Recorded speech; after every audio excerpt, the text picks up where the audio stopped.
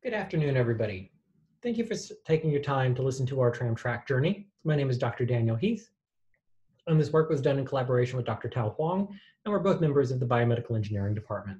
Specifically, we're focusing on the design and development of antimicrobial selenium nanoparticles. The individual in this picture has recently undergone a knee transplant. And as we can see, the implant has become infected. This is a major healthcare challenge.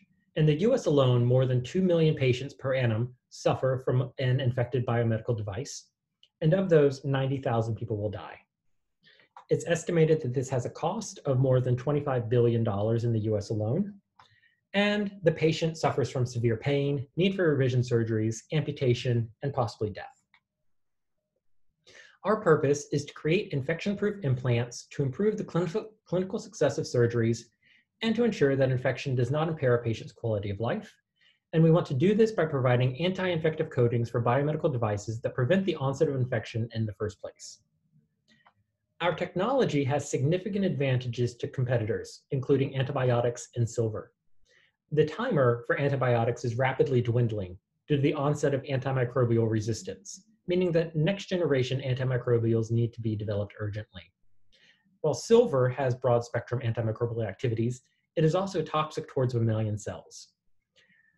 Our product, which is based on selenium nanoparticles, kills more than 8 different types of bacteria, both gram-positive and gram-negative, and many of them are already drug-resistant.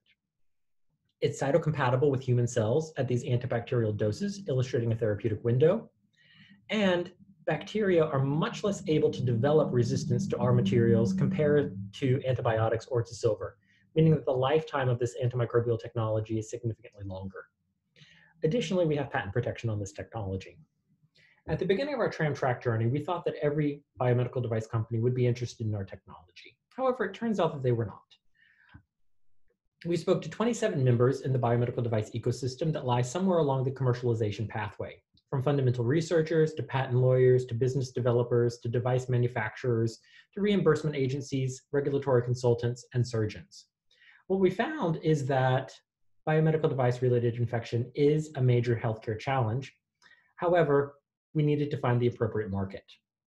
Initially, we thought that the key driving force was going to be the likelihood of a device getting infection.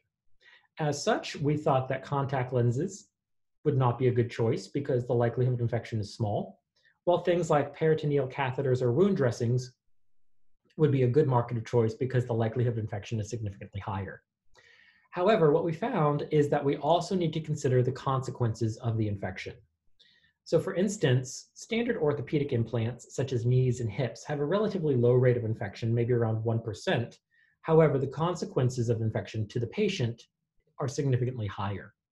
And what we've done is we have identified a rather niche market of customized orthopedics. So these are, say, for instance, orthopedic implants that a patient receives after tumor resection and reconstruction. And these have a very high likelihood of infection, around 50%, and the consequences of that infection are quite high.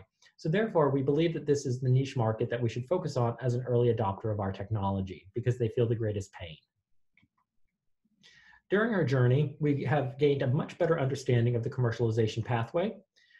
At the beginning, we knew much about conceptualization, proof of concept, prototyping, sterilization, scalability, all of the technical aspects of biomedical device translation. However, we lacked knowledge on market analysis, clinical trials, regulatory approvals, reimbursement, surgeon uptake, all of the business side things. So we were able to gain a much deeper appreciation and understanding for these items. Looking forward, we would like to conduct more customer interviews, specifically with orthopedics, catheters, and wound dressing companies to ensure that we've identified the appropriate market.